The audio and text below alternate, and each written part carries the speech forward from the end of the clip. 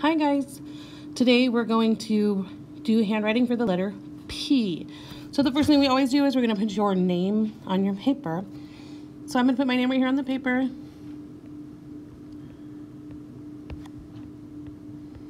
Your name's not Mrs. Kitsky though, so you have to write your name. And I'm going to change my color to black real quick. Okay. So it says name the pictures and color those that begin with the sound of a P. Put an X on those that begin with another sound. So we know that that letter P says P, P, like a painting panda. So let's look at these pictures and see which ones start with the letter P. What is that first picture of? Oh, I think it's pants. Pants. Does that start with P? It does. So we're going to leave that one and we're going to color it when we're done with our handwriting. The next picture is a piano. Does that start with P? Yep, it does. So we're going to leave that one there and color it when we're done. The next picture is a picture of a snowman. Snowman. Does that start with P, P? No, it doesn't. So when it does not start with the letter P, we're going to put an X on that picture. Okay, what's that next picture of? Yep, a pumpkin. Pumpkin. That starts with the letter P, so we're going to leave it. The next is a ball of yarn. You use that to make blankets. Yarn. I don't think that starts with P. So I'm going to put an X on that one. The next one is a puzzle. Puzzle. I think that starts with P. The next one is a piece of pie. Pie. I hear the P sound. The next picture is a peanut. Peanut. The next picture is an animal, farm animal. That's a pig. Pig. That next animal, that's not a farm animal though. What's that?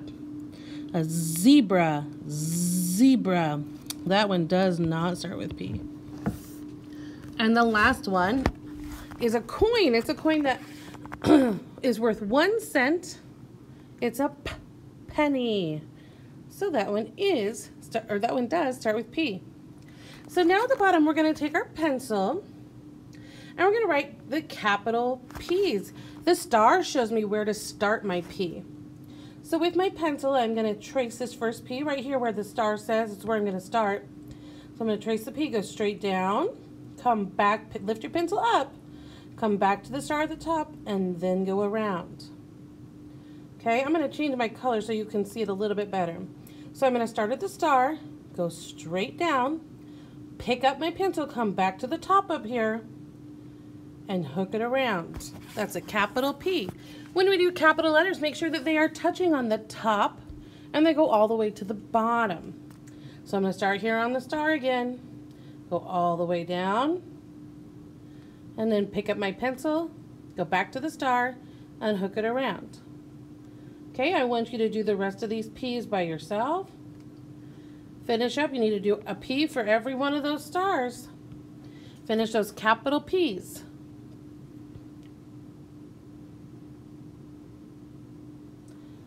Now let's go to the bottom and let's do some lowercase p's.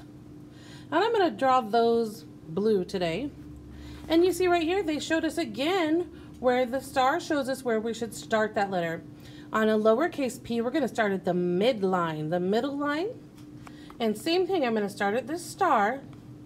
I'm going to go down, and my line goes down below the baseline. Pick up your pencil, come back to where the star started, and hook it around. I'm going to start at the star, make my line go down below the baseline, pick up my pencil, and hook it around. Now, I want you to see if you can see what I'm doing wrong here. If I were to start at the star, come down, come back up, and hook it around, what did I forget to do? I forgot to pick up my pencil and start back at the top. So we make sure we have one straight line. Stop, pick up your pencil, come back to the top. Now, I like to show also when I do the handwriting pages, what's wrong with this P? Yeah, that P's too skinny. If I had a skinny P like that, I would need to erase it and draw it again. What about if I drew a P like this? What's wrong with that P? That one's too fat, so I need to change him, erase him, and go back and fix it.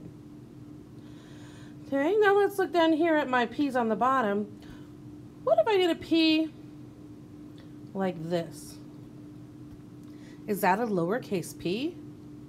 No, because the P went all the way to his head is touching the top line.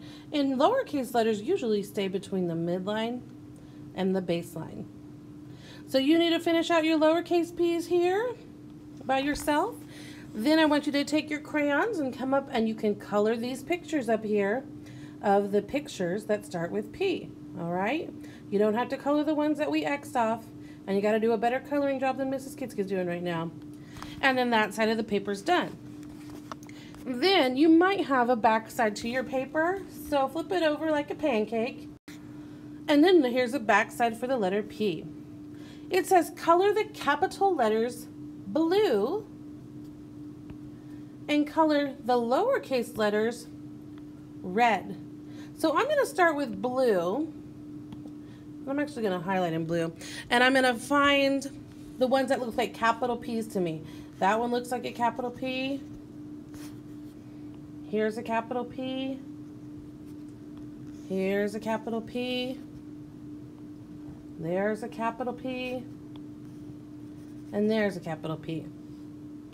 Now I'm going to do the lowercase p's red. So I see this one's a lowercase, so it's going to be red. I'm going to color that one red because it's a lowercase or a small p. And here's the last small one. Okay? So make sure you do that on all your p's. Uppercase and lowercase. Okay? Now we're going to practice writing some uppercase p's, so let's do it with blue. I want you to trace these p's at the bottom. Remember, start here, pick up your pencil. And this P, he's going beneath that midline a little bit. We want to make sure that ours stay on top of the midline. Trace these P's, and then you're going to draw capital P's underneath. Then on the bottom, you're going to draw your lowercase p's. Trace these lowercase p's, and then you're going to do your own lowercase p's. And that's how you finish the back side of the page. Remember to take a picture of both sides of your paper and send it to your teacher when you're done. Hi, it's Mrs. Kitski. We're going to do some more handwriting, and we're going to do the letter S now. So the first thing we always do is we put our name on our paper. So make sure you put your name on your paper up at the top here. So I'm going to put my name right here. Okay. So we're doing the letter S, and remember S says the sound S, like a surfing seal. So it says name the pictures and color the ones that begin with the sound S. We're putting an X on the ones that begin with another sound. So the first picture is a picture of the number 6. That starts with an S. I'm going to leave that one blank for right now. The next picture is a picture of a sandwich. Sandwich starts with an S. This guy's wearing a uniform, and he is a sailor. Sailor. That sounds like an S to me. What kind of boat do you think this is right here? I think it looks like a sailboat. Sailboat. Now the next picture, this is a glove or a mitt that you would use when you play baseball or softball. Glove. Mitt.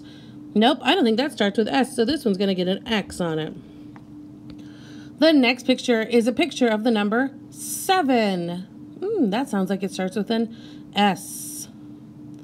The next is an animal. Looks like he likes to balance that ball on his nose. He is a seal. Seal.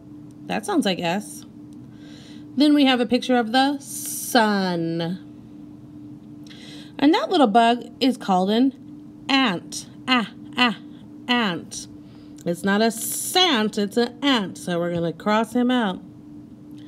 You wear this on your foot, it is called a sock. And the last one is a picture of soap. So remember, let's leave those pictures and we'll color them at the end after we practice writing. Come down to the bottom, and when we practice writing the letter S, The star shows me where to start. So I'm going to start my S's right here. And I'm going to trace this S. Make sure he goes all the way to the top, touches, and when he curves around, his bottom curve touches the baseline. I'm going to start here on the star. Curve all the way, make sure he touches at the top, and that his bottom touches the bottom of the baseline. Okay, make sure you start at the star. Make sure he touches on the top and on the bottom. Now, I want you to finish writing your S's on the top on all those stars. Tell me what's wrong with this S. That S is way too fat. So I would need to erase him. Start over. What's wrong with this S? He's a little too skinny, isn't he? And what about if I wrote an S like that? Do you see that he's floating? We don't like floating letters. We need those big letters to touch the baseline and the top line. Let's go down to the bottom and do some lowercase s's. Same thing, I'm going to start at my star, but do you notice how this S doesn't touch the top line? It starts at the midline. Most of our lowercase letters will start in the middle on the midline or stay between the midline and the baseline. So I'm going to start at the star, trace this S, and notice how it touches right here and right here. Okay? Start at the star, trace that S. Make your S touch the midline, the dotted line, and the baseline. Same thing with lowercase letters. We want to make sure that our letters aren't floating, that they don't have that space underneath. The tails of our letters, the bottoms of our letters need to touch that baseline. Then you're going to go ahead and fill in your S's on all those stars to the end. Then with your crayons, come on up to the top, and you can color in these pictures of the things that start with S, okay? And you have to do a better coloring job than I do. Then we're going to go to the back page. If you have a back page, flip it over. Oh, and it's just like the one we did earlier. We're going to color the capital letters blue. Capital means big, so let's find this one looks like a bigger S. I'm going to color that one blue. There's a big one. That kind of looks like a big one. Here's the big one, and here's the big one. Now the lowercase letters are going to be red, so that will leave these ones, these smaller ones, are going to be red. Then you're going to take your pencil and practice writing these capital S's. You get to trace them, and then you get to write your own line of S's, lowercase on the bottom and uppercase on the top. If you're doing this from home, make sure that you take a picture of your papers, both sides, and send it to your teacher on Seesaw.